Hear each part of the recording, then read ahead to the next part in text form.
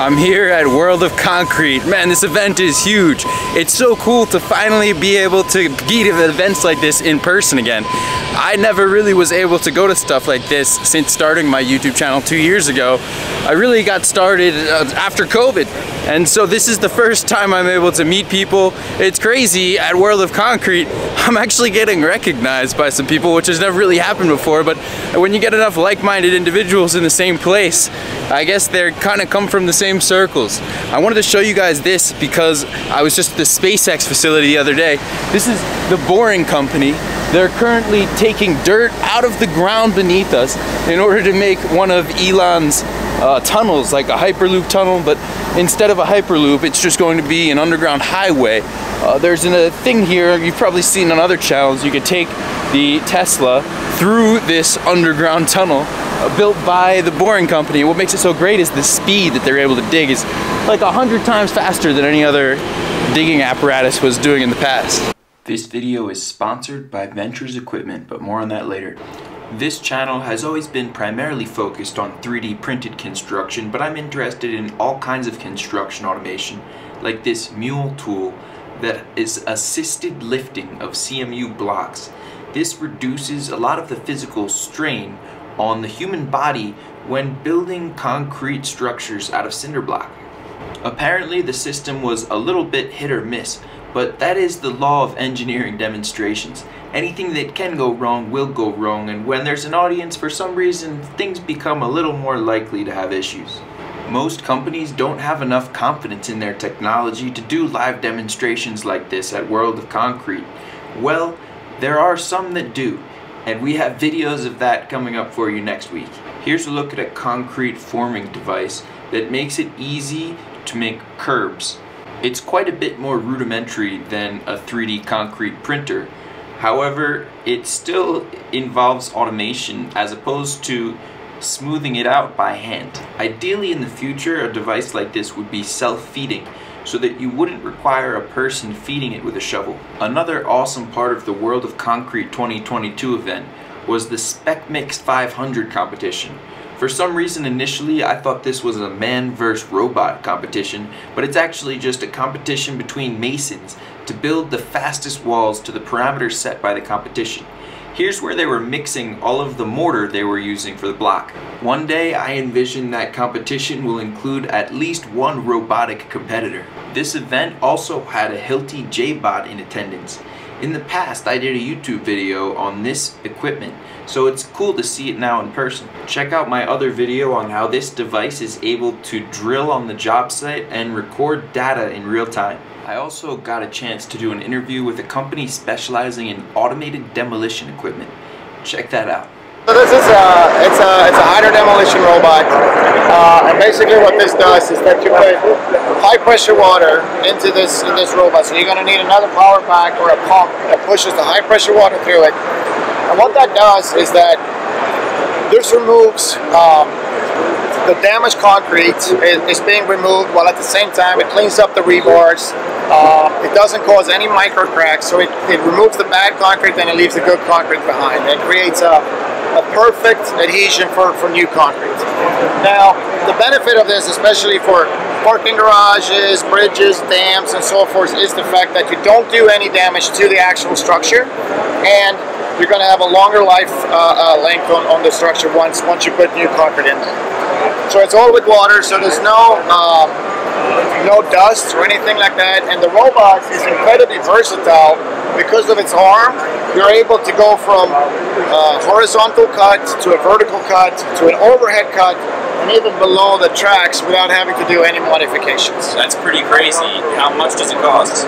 Well, this, we can work that out, but you'll be in the region of about $220 to $240, depending on how many bits and pieces that you want to add and so forth. And that replaces a crew of how many guys? So for an example, this is 25 times more effective than jackhammers. So, and one person could run the equipment, both the robot and the pump. So one person with a remote control can control both the water and the robot at the same time. The only thing that you might need labor for or help with is the cleanup afterwards. But just running the equipment, one to two people is more than enough to take care of. Sure. So this basically breaks the concrete into chunks that you can just move out of there, right? You can move out, use a bobcat with some brushes on it, remove it, and get going. If somebody's interested, wants to get in touch with you, how do they reach out? ConJet.com is the website, and you got all the contact details and everything on there for the whole team, myself included. Ventures Equipment provides this silo mixer pump solution. Check out that massive rotor stator. This offers an array of benefits, not just for 3D printed concrete, but also for other types of specialty concrete mixes like self-leveling. All kinds of mortars can be run through this system, and we'll have a dedicated video coming soon with more explanation behind the sensors in this equipment. That company ConJet has been in business for over a decade, so it's not like automation is just finding its place in the world of construction. Here's the tunnel built by the boring company that I used to get from the outdoor location to the central hall. The first day I walked this, and it's probably about 1/3 of a mile, taking between 7 and 10 minutes. In the Tesla it takes about 1 minute, as you can see the whole video from start to finish in the tunnel here. At the event, there were some 3D printed construction companies, and there were also startups that are either considering purchasing a concrete printer or have already bought one. Some had theirs on site. We'll see a couple of those interviews now, and then in a week or two, when I release the video of the Cobod live print, I'll also include an interview with their team member Philip. So make sure to like and subscribe so you don't miss the future content I've got coming for you. I am Riley Stevens from Austin, Texas. I'm a prospective 3D printer buyer. I'm in the market because I find it massively intriguing and you know, as a potential solution for a lot of different issues. So I tend to be a spatial thinker, and so when I take a topic on, I start to look at it in a lot of different angles and try to chase those possible potential variables down.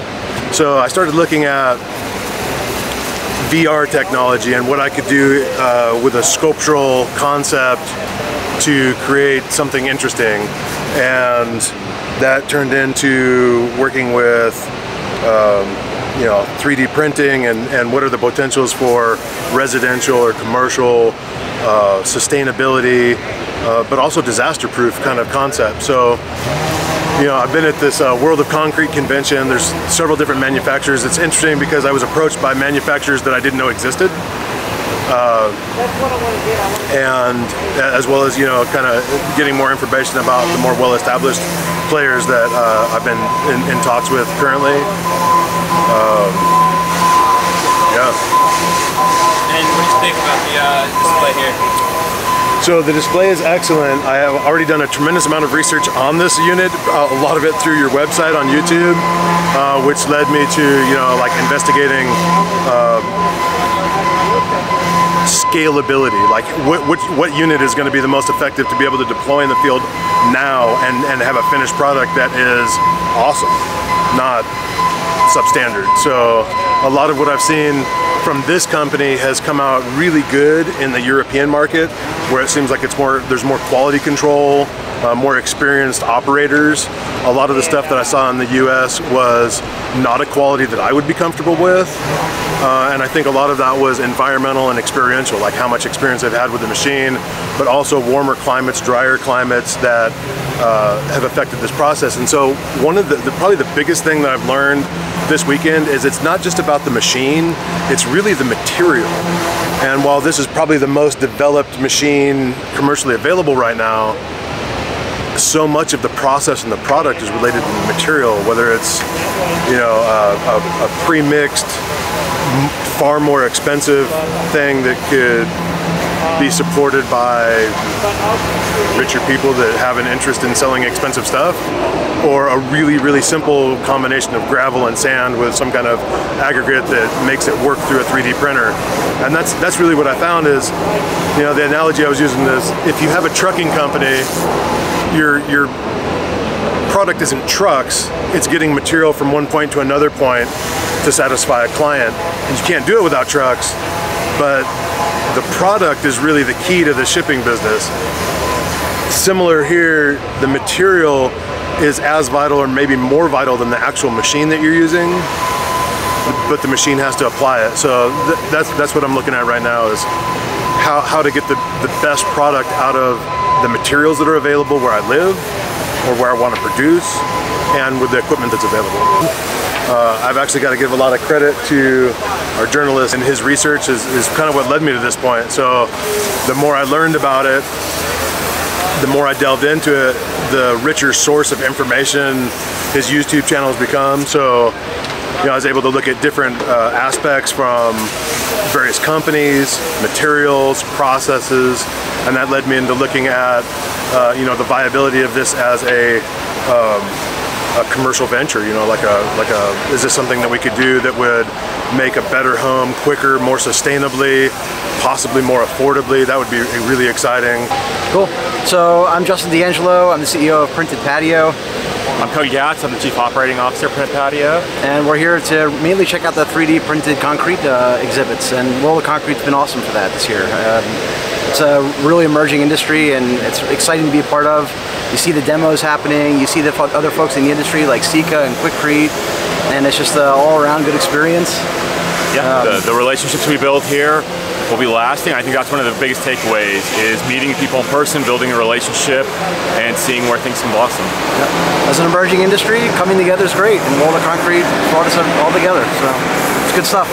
I am Rob Portill, and one of the principals in WePrintHomes.com, and this is our machine. So we've been here the last 3 days printing, and we're not here selling Cobod.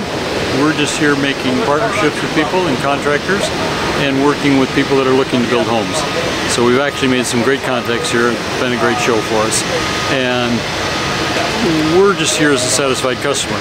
So when Cobod came to us, we're only a 4-hour drive from here. When Cobod came to us and said the show had offered for them to do the exhibit here, we just said yes, because we're well branded on this and we wanted to do it. And it's been a delightful show for us. We've actually built a lot of good relationships with other contractors, because between other contractors, people that are buying these machines, we're all in it together. And very few of them feel like there's competition. There's so many homes that need to get built in this country, it's just crazy. So, no, and once you bought one of these machines, you want to be able to be talking to other people that are doing it, learning from their experience of doing it. There's no secrets, it's just a matter of sharing everything with them. So that's what we were here for, and it's been great. And perfect weather, and delightful, and printing every day. And we're headed back. We're going to load up tomorrow. We're headed back. I said about 4 hours from here, just north of Prescott in Arizona. And we've actually got a home pad that's already laid with the electrical and plumbing and everything in it for the next house we're going to do. So we'll start building that in the next couple weeks. You bet.